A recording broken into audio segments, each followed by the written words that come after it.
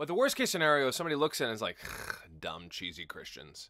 And all you're really doing is, and I hate the cheese. I hate the cheese. The campiness, the cheesiness. I hate it. All you're really doing is reducing Jesus down to a slogan. Morning, everybody. We've got some church signs coming up next. Okay.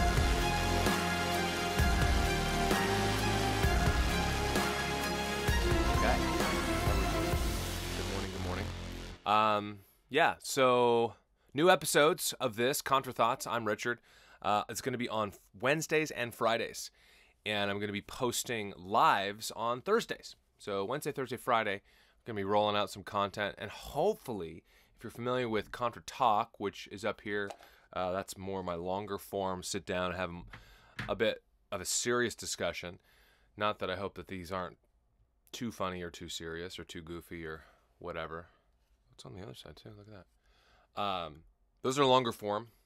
Recently spoke with Brian Croft, pastor, 25-year veteran pastor. So if you're new, go check those out. They're really edifying, really helpful, I think. You learn a lot. I've talked to Mark Coppinger. He's done a lot of stuff he used to be the president of Midwestern way back in the day. As a church planter, a pastor. He's got his PhD from Vanderbilt. He taught at Southern Seminary, writer, written a number of books, articles, things like that. He works with founders now. Talked to Tom Askell, who's also leader of founders or CEO, director. I don't know what his title is. Anyway, so those are really helpful, really good content. You listen to somebody else talk, not me, for an hour, 45 minutes, whatever. I've got some more coming up. Violet Chikuni, she's got a channel on YouTube. She's from Malawi, African immigrant. She's been here about a decade or more. I'm posting her conversation that we had tomorrow, so look out for that on Saturday. So anyway, I am a husband and a father, and if you find this content helpful, please like and subscribe if you have not. It does help the all-knowing algorithm, algorithm. And when it does is basically just, it generates more traction, right? And more people like it, more people see it, more people push it, and so on. And really, the goal is the gospel. The goal is to bring the feet of the secular culture, of the Big Eva church, of just general people to the fires of the gospel. And sometimes laugh, sometimes cry, sometimes rebuke, sometimes smile, sometimes shake my head, and sometimes all of it. Because this world is passing away, but Jesus promises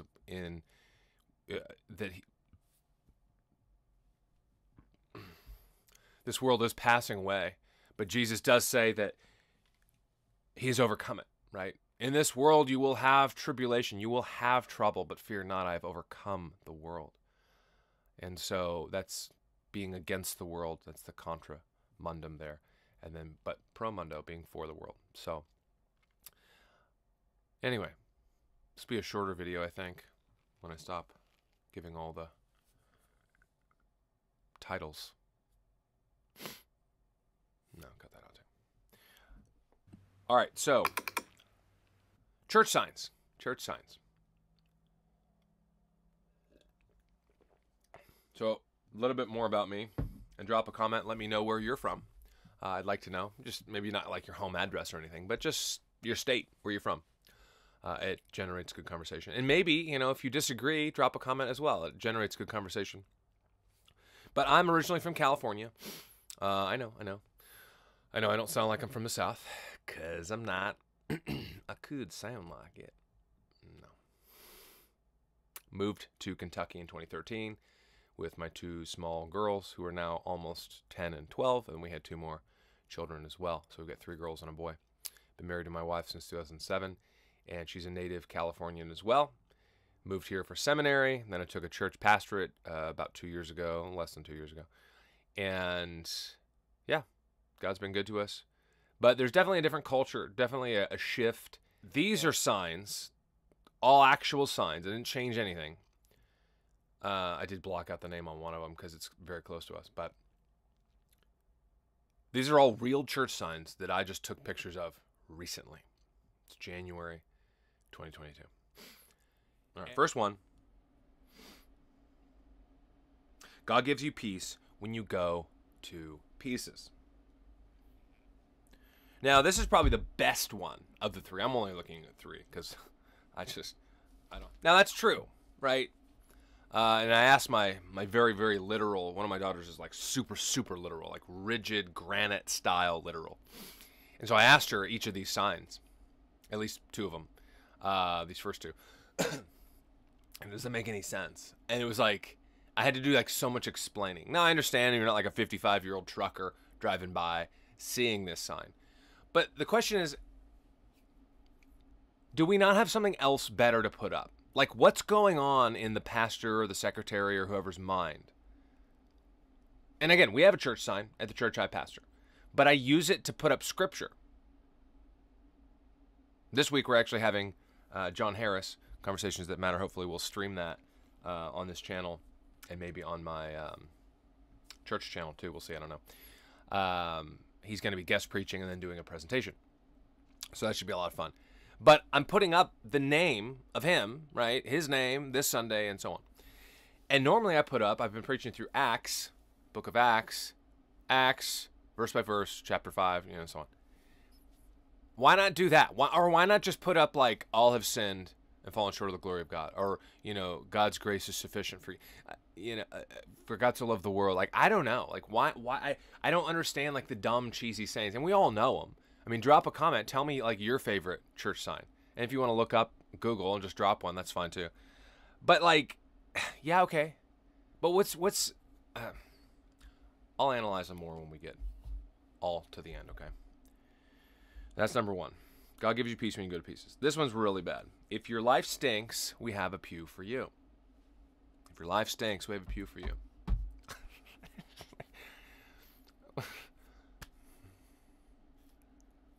But why? Like, I just, again, same questions apply. Why aren't we doing scripture? This one recently had welcome stone family or something like that. Or just said stones. December something. And I was like, I mean, who are those people? Like, it doesn't say anything about them. I guess it's just for them or church members. But like, the best scenario is somebody sees this and they think, my life does stink. Yes. Oh, they reserved a pew for me. Okay, then I will go there. And then you show up and they're going to be like, hey, what's up? And they're like, yeah, where's my pew? And they're like, what? Oh, the sign. Like, I don't get it. I just don't get it. Like, tell me what I'm missing, please. Again, I'm not trying to make fun of these people. I just don't, like, why are we doing it? Like, this is, again, I mean, even pushing against the more rurally good old boy churches. There's nothing wrong with this. I'm not saying there's anything wrong with it. I'm not saying there's anything right with it. I just, like, why do we do this, though? Like, why not use this tool better? Right? I just, it's weird. It's just weird. So if your life stinks, yes, we have a pew for you. But, like, the best case scenario is somebody sees this, they come in, and they're like, yeah, it does stink. My life is in pieces. Oh, I'll tell you. I'll get a bonus one, and at the end, I'll just drop it off. I don't have the picture, but I just remembered it. It was a friend who's lived in the area for a long time. It's a church nearby, too. These are all real churches. But the worst case scenario is somebody looks in and is like, dumb, cheesy Christians. And all you're really doing is, and I hate the cheese. I hate the cheese. The campiness, the cheesiness. I hate it. All you're really doing is reducing Jesus down to a slogan, right? The Bible down to just kind of, this cool kitschy thing for little children and old ladies. I'm a man. I'm 50. I'm 40. I'm 25. I'm, and I got work to do. Okay. Sure, God exists and he's probably a nice guy and everything, but I'm broken. I'm messed up. My wife left me. My dog died, blah, blah, blah. Right. And how can God help me? How can Jesus really do anything for me? Jesus seems like this meek and mild guy, and he's, kind of a pansy, really. How many guys are thinking that, middle-aged, 25 to 55-year-old guys? A lot. And that's the demographic that is desperately lacking in churches and in society to stand up and say, no, we're not doing this with tranny nonsense. No, we're not teaching our children this. No, we're not doing those things. No, we're not going to fund this. No, we're not going to do this. We're going to do this instead. Men with conviction. But men, when they don't have conviction, when they don't have Christ, they have very little conviction, or their convictions are easily eroded away. And this doesn't help. These signs don't help, y'all. They just don't. At all. Okay? Not at all. I don't get it. I don't know why. I don't know why we have them, honestly. Again, I'm not saying they're sinning, but we can do so much better. Last one. This one's a Jewish one. Jewish. Temple. The temple. This is up in Louisville, a little bit further away. Understand the facts. Get a beep. You can see it. I don't want to have the little, I don't know. I don't know if YouTube watches my videos. I'm sure the algorithm. Understand the facts. Get the facts. Now, talk about being political. This is not, as far as I know, a conservative temple at all. I don't know really anything about it, but just based on the signs I've seen prior to this, they're not conservative. And so the leftists, right? I did a show on Wednesday, and it was about woke preacher clips and this and this and this, and shock jockey clips, right? You probably check that out. If you haven't, check it out up here. And one of those things, especially there's a channel called Woke Preacher Clips. If you don't know about it, it's pretty funny. It can get a little over the top, and sometimes it's a little much, honestly. A lot of them, they're just shoving people and ridiculing people for not getting, the thing, and wearing a mask and this thing and that thing. And it's like, what is wrong with you? Like, that has nothing to do with the God. Love your neighbor. No, you're missing the point entirely. Like, understand the facts, get the, right? Or get a, I mean, do we know the facts? Because the facts are like heavily, heavily, heavily suppressed. People are injured and dead because of it. Like tens of thousands of people. Is that a fact? Oh, what, Richard? What'd you say? Yeah, I know. If you don't know that, you're being fed lies. At least some lies. Yeah, no, it's not good. Not to mention the fact that it's not working, because there's got double and triple people injected, and they're high, sky high rates. So it's not doing anything. So I'm going to understand the facts. I'm going to do the first part. Okay. And I'm going to leave it up to you to do the second part. First or second. I'm not telling you to do it or not do it. It's just, even leftist temples and churches get political too. The bonus for this episode is marriage, and I don't have it. It's just off the top of my head. It's something like this. Marriage is a threesome.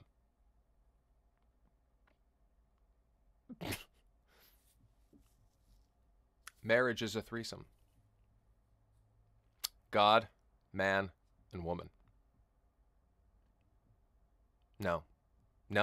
And that's on the sign. That was on the sign. It's not there anymore. But one of my members of my church told me about it. Shout out to Seth. Hey, Seth. I bet he's watching. Why?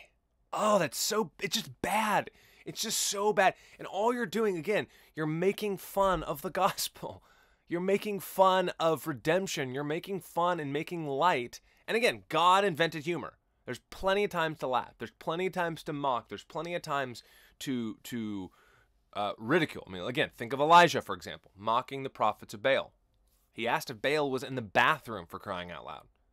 Is he in the John? Go back and look at that. If you don't believe me, go back and look at it. That's the context. That's what he's saying there. The point is, we're making light of these things that we don't need to be making light of. You can laugh. Great. Laughing's fun. Wonderful. Amazing. But we don't need to. We shouldn't in this context. It lowers the bar. We need to raise the bar.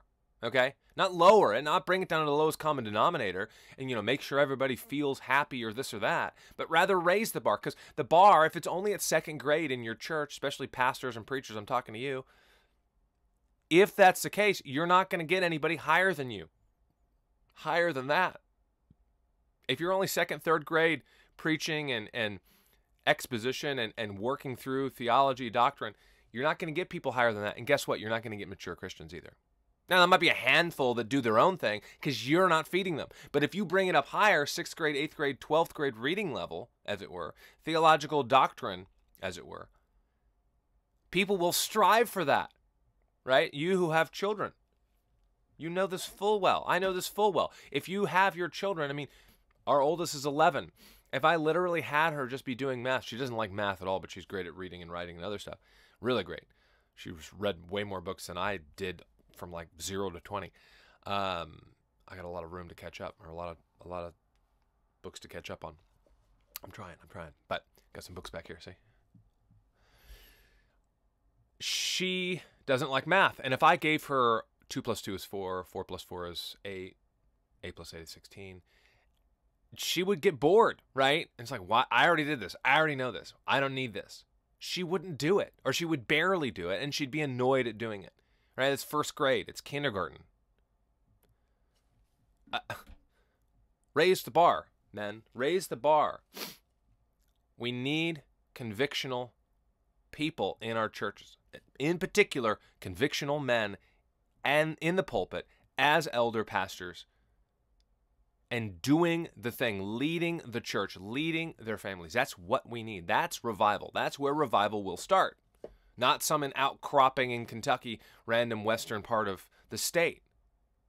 It might, but we always think like, oh, we need revival. How many times have you heard that? We need revival. These church signs, these church signs don't help that at all. Nobody's going to read that and think, yes, and just bust out into some John Wesley, George Whitefield sort of thing, fiery whatever, and be convictional and start living their life under the Lord. Yes, God can do whatever. God's sovereign. It means he can do whatever he wants. But, what are we doing in the meantime? What are we doing to facilitate or hinder that? That's the question. Hope you found this helpful. I really do. Drop a comment. Let me know. 3-piece special. My buddy Jason of Dear Woke Christian channel. 3-piece special. Do the whole thing. The like, subscribe, and comment. You get a bonus if you share it. I'll give you extra points. I don't have any points to give. I'm sorry. I can give you 1,000 points. But where those points land, I don't know. It's kind of like Bitcoin. It's like nobody really understands it. But you know what? I'll give you 1,000 points in your eternal rewards if you like, subscribe, comment, and share. Oh no. My cup is cut. Anyway, be contra mundum pro mundo. We'll see you next time. New videos will be coming out on this episode, this show on Wednesdays and Friday morning. Until then.